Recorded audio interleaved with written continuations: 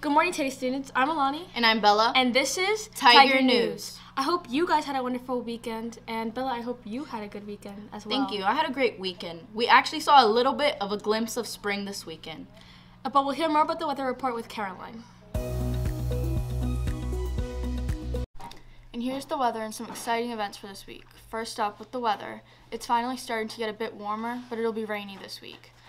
There will be a high of 56 this week and a low of 32. And there is a 70% chance of rain on Thursday, 60% chance on Wednesday, and an 80% chance on Thursday. It's going to be mainly cloudy and windy this week with chances of rain, so remember to bring your rain jackets.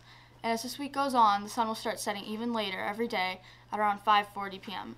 So this means that the total daylight is increasing to just over 11 hours. Spring is on the way.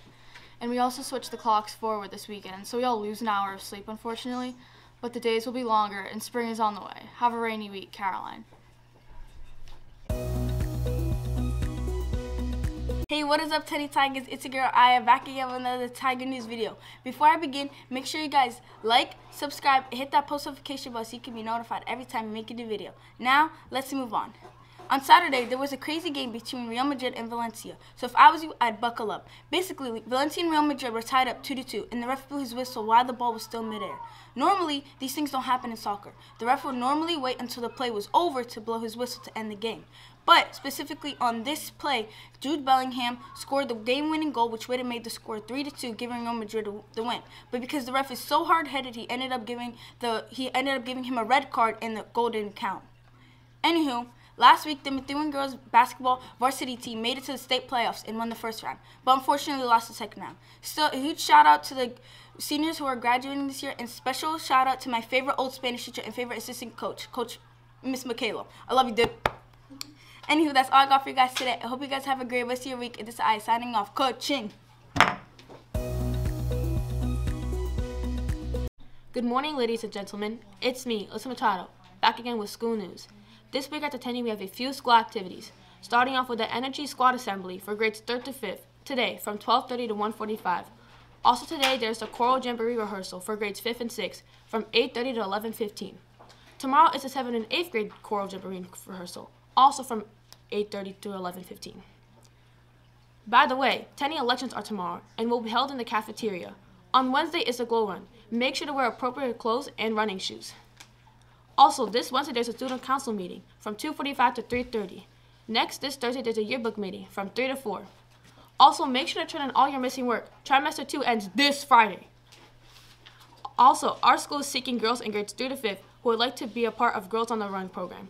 The program runs after school and begins March 31st through June 1st. It will be on Mondays and Wednesdays and from 3:15 to 4:45. Lastly, the 17th annual Boston Bruins PJ Drive is still going on. The Nevins Library's children room is asking for our help. They're asking for us to donate new pages for local children living in low-income and homeless situations. Their goal is to collect 200 pairs of PJs, so let's make it happen. The PJ Drive will run until March 15th, so come on, let's help our brother from another mother out. That's all the upcoming news, Tenney students. I'll see you again next week with another banger, obviously. Alyssa Machado signing off. Capiche?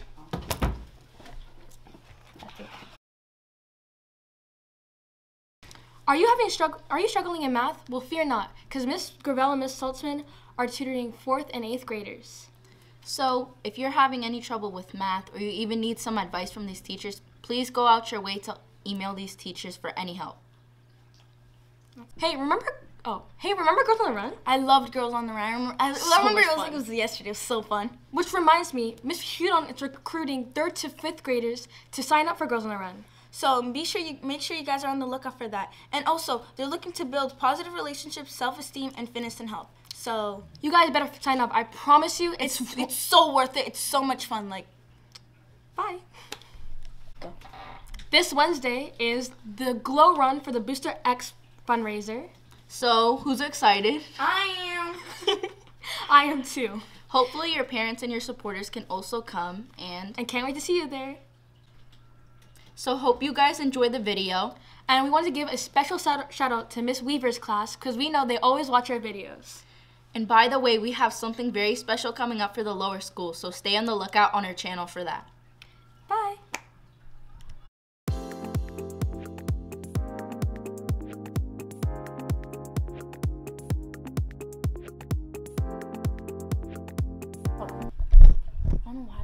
unzoomed in.